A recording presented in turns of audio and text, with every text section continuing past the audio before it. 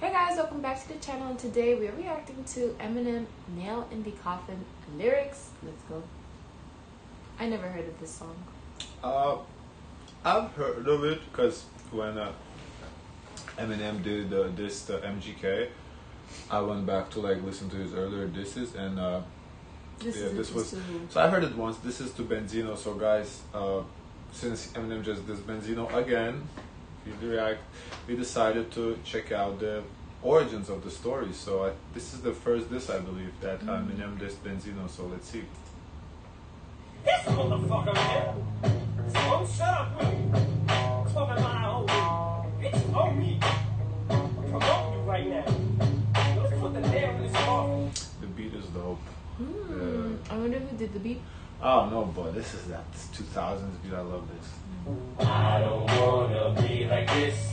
I don't really wanna hurt no feelings, but I'm only being real when I say nobody wants to hear their grandfather rap. I don't know. Coming for age, it's like they use that on him now, so it's like so ironic. He's not coming for it. They used that on him because of Eminem, because he didn't. He was young, Benzino, back then.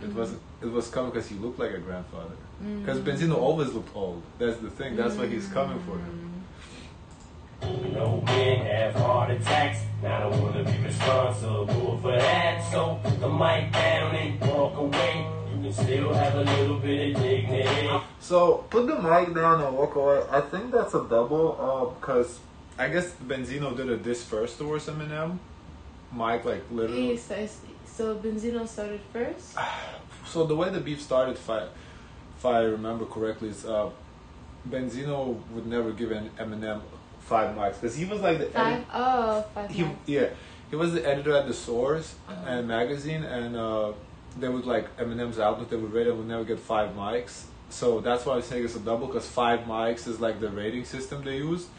So Eminem said, put those mics, the magazine mics, and walk away, and also the singing mic, because I guess Benzino, he kind of raps too. I don't know. So he wanted approval from Benzino. I guess. I mean, the Source was probably a really the Source was a really big magazine. I mean, those Eminem albums are classics. So they didn't get 5 mics. It's kind of ridiculous, but. I don't know the exact details, but this is the gist of it. Is it equivalent to nowadays people want their Grammys, they want their billboards, they want the recognition? Yeah, basically I think so, yeah. Okay. Would never claim to be no great Benzino, an 83-year-old fake Benzino. So how can he hold me over some balcony without blowing his lower back out as soon as he goes to lift me? Please. How can he hold me over some balcony? I like, the vision, the storytelling. So you'll probably fall with me, and I'll ask about the history. But then again, you finally get your wish, cause you be all over the street like 50 Cent. Ooh. This is before or after he signed a 50 Cent? Oh, this was after, yeah, because 50 was part of the beef. He was? Yeah. He was part of it too? Yeah, there's this is with 50 too. That's the whole 50 jar rule. I feel like it's the whole, it's the same thing. But, so it's everyone jumping in?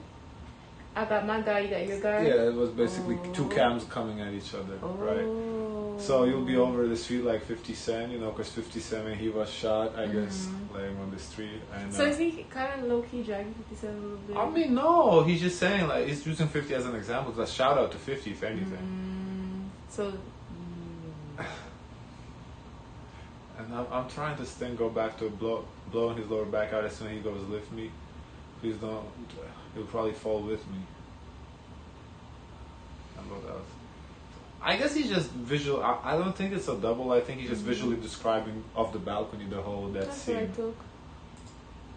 Fucking drunk pussy, fuck you drunk. Give me a one-on-one, see if I don't fuck you up. Try to jump the Rough Riders and they cut you up, and you put Jada on a track. That's how much you sucked. Rough Riders, that's DMX. I don't know exactly the history there.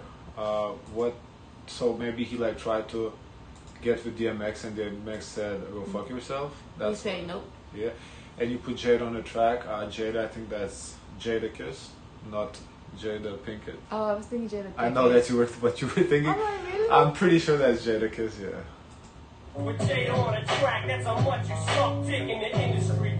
swear that you in the streets hustling. You sit behind a fucking desk at the source butt kissing and begging motherfuckers for guest appearances. And you can't even get the clearances. You can't even get the clearances. So I guess he couldn't get the clearances for to appear in the shows.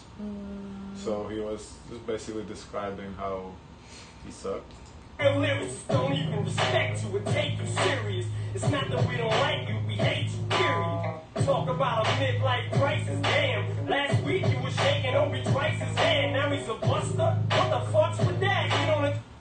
Okay. What's the age difference between Eminem and Benzino? Honestly, I think similar age. Oh, it seems like they make it seem like it's far apart. Who makes it seem that? Like overall, like you would think like this is like an old head versus a young person. Nah, I think they're similar.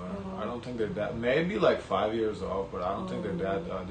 But so I guess what happened was he was saying Obi Trice is good at first, like not saying, but like shaking his hand, kissing his ass, and now he rated his album bad. I think that's what he's describing. Track kissing us, kissing 50's ass and asking me what I know about indictments. Fight me, bitch, I got 2 cases and probation. Fight me. Oh, so he was saying, oh, what Eminem knows about jail life, whatever. And he had these cases with his mother. And who else? No, he had his cases because his mother sued him for something. And I don't know the details like that, but somebody else. Okay. FCC, because he said FCC won't rescue me, maybe like with FCC or MTV or some shit. All I know about standing in front of a judge like a man ready to take whatever sentence he has. What you know about your wife slicing the wrist right in front of the only thing that you have in this world, a little girl, and I put that on her. When this is all over, I would never try to make her a star and eat off her. Ooh, very descriptive.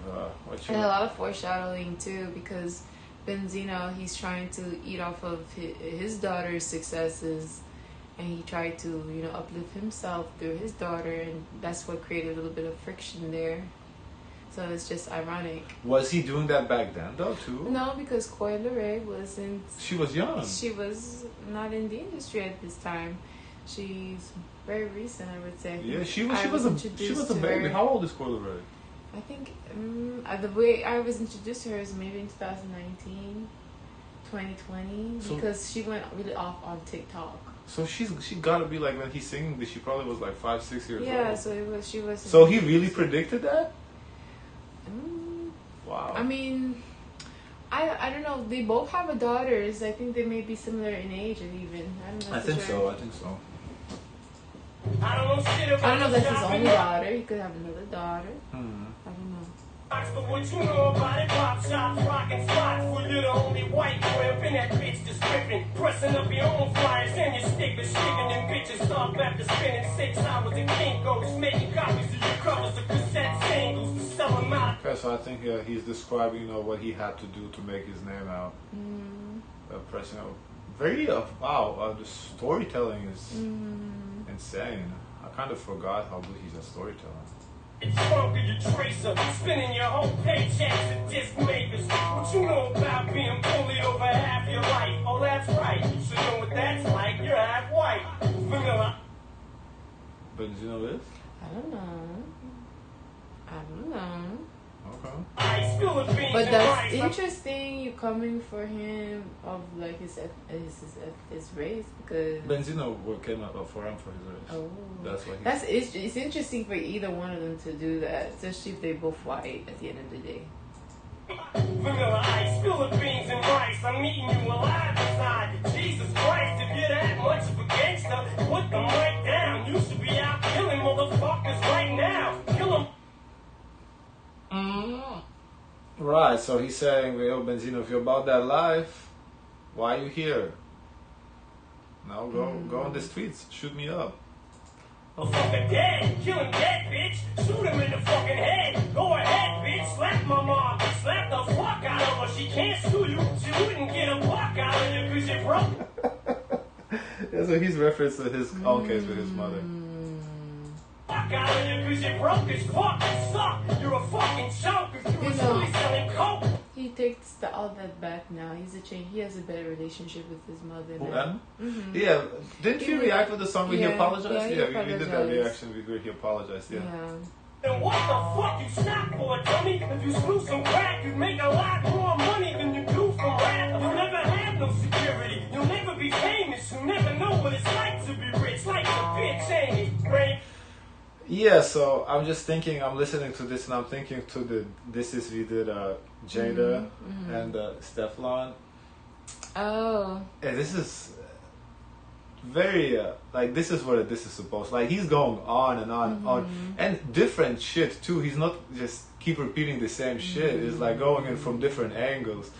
I feel like this is a better diss he did than he did in the Lyrical Lemonade. For Lyrical Lemonade, I feel like it's giving me a different kind of energy compared to this one. This one, he really went off on that. I wish he, did something, a play on Nail in the Coffin a little bit, give a reference. Okay, let me open it up to just put you back in there again, I mean, a Lyrical Lemonade, I feel it was more like, oh, you still here, like, very different in terms of this one quality of level. You can feel the anger in here, like Lyrical Lemonade. I feel like a Lyrical Lemonade, he was just like, oh, let me just tease. Yeah, Lyrical Lemonade, I don't know why he decided to come out with that, this kind of... Because if he was going to go after Benzino again, I would want this kind of energy. No, because this is like, he's, like, you can feel the anger, like... He's mad. You can feel... But that one, he wasn't, like, mad, he was like, oh... I'm bored, let me just do this. That's exactly exactly how it felt like. Here, let me break this shit down in layman's terms for you just to make sure that you can understand it. Cannabis ain't using too many complicated fucking words for you. Here, let me... Okay, so Cannabis catching strays. I know Eminem and Cannabis had the beef too, so I guess... I never heard of Cannabis before. That's because they had the beef. Career ended after the beef. Wait, you familiar with them? Or? I only familiar with Cannabis because he had a beef with Eminem. Oh, okay. Yeah, I know that Eminem ended his career, that's all I know.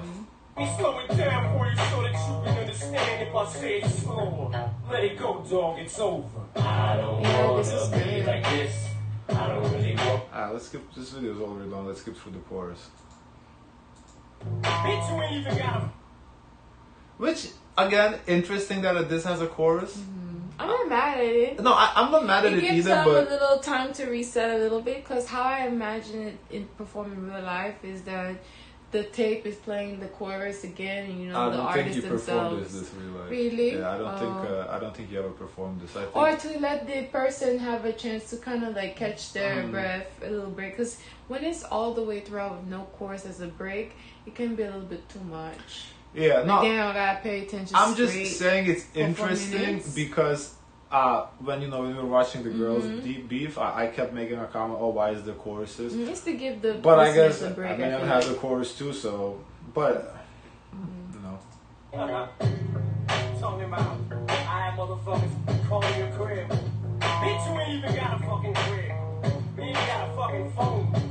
Fucking punk. Yeah, so... I do know that Benzino, even to this day, is struggling, It's interesting to see he's been struggling with money for 2 decades. Yeah. Probably, he put himself into, building the source. He take a chance on him, and that happens sometimes, I couldn't put someone down for them trying a lot to be bigger than what they are, and it's kind of lame. If I come back and attack you. Attack me first. Take it like a man. Yeah, but this beat is so dope. I wish Eminem came back on beats like that. This beat is fire. Fuck your little magazine too. I don't need your little fucking magazine. I got XXL number anyway. Also, XXL was still around back then, so it's an old ass magazine too. And it's still strong. Nowadays, everyone look forward to the freshman. Yeah, I thought it was fairly recent because I only heard of the freshman lately, like in mid 2010s. And y'all can't stand it because they get bigger than y'all. Oh, and by the way, I look on the VMAs. He was watching me from whatever fucking TV he was watching me from. Okay, so from Boston. From Boston, yes. I mean, streets of Boston. Oh. He's being sarcastic because Boston is not like known for gang violence like that. So I think he's just being sarcastic. You know? Really? I feel like Boston. Boston? I feel like there's thugs in Boston. When I think of like dangerous cities, the I way don't they really talk, think of Boston. the way they talk is dangerous for me. I don't know. I don't think. Well. Boston.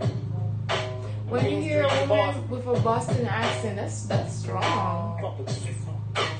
Yeah, but I don't think. Maybe if you like, said New England, okay. I don't know if thugs in New England, but in Boston, I feel like. What do you mean New England? Boston is New England. Yeah, but like if you want to pick like specific cities in Boston, like if he's from like New England, okay, or New Haven, oh okay. But if you like saying Boston in general, I'm thinking Boston in general. I think there's thugs in Boston. I would be afraid of somebody from Boston. Then you gotta stand up for motherfucker. Suck motherfucking shit. Oh, and for those that don't know, don't get it twisted. The source has a white owner. So the whole white thing is because the Benzino came for M because M was white. So that's why M keeps mentioning, oh, you know, that Benzino is half white and Source has a white owner. Not Benzino. Is it Benzino? I don't think Benzino is. I don't know if he's the owner. Maybe like co-owner or something. I don't know.